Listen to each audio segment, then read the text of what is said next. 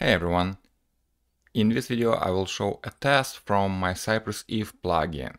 If you know, cypress-if allows you to write conditional commands in a Cypress chain. For example, we wrap 1 and then say if it equals 2, which is not, then you can add commands to run if it were equal, else you would execute other commands, and finally we join back and continue the rest of the command chain.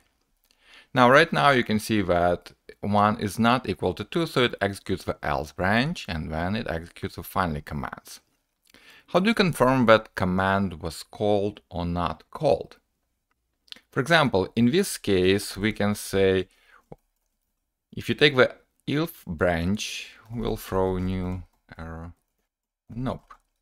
Okay, so at least we know we're not taking the if branch, because if we did take it, it would fail the test. But we're not trying to confirm the negative. We're trying to confirm that the else branch was really taken. And also in this test, I want to confirm that else commands were executed before the finally commands. So this is where Sinon.js spies are very useful. Cypress comes with Sinon.js library. It is an extremely powerful library. You can do all sorts of spying and stubbing of JavaScript methods. In addition, right here we can say then and just create a spy and give it an alias.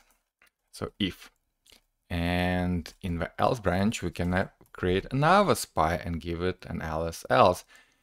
And for finally we can create its own spy.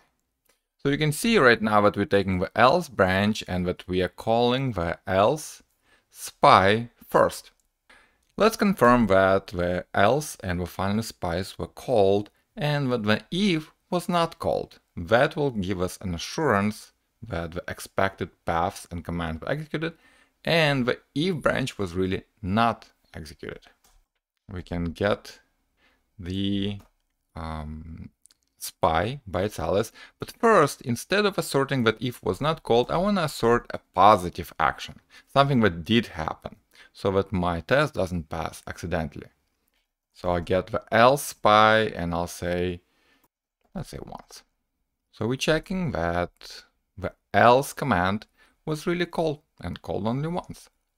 And the finally spy should have also been called once. And we know that if they were called, then at this point, if should not be called. Okay, so we confirm that the else path was taken, the finally command was executed. Now let's confirm that the else command, the spy, was really called before the finally spy. So in this case, we're going to grab the finally first and we'll pass it into the then callback. So this is the actual Sinon spy. We're going to give it an argument name fin. Now we can get the else and we can use a built-in assertion from Sinon Chai library should have been called before and then pass the spy. Okay, so not only we confirm that the branches and the commands that we expected to execute were actually executed, but that the else was executed before the finally command. So it seems like cypress-if is functioning correctly.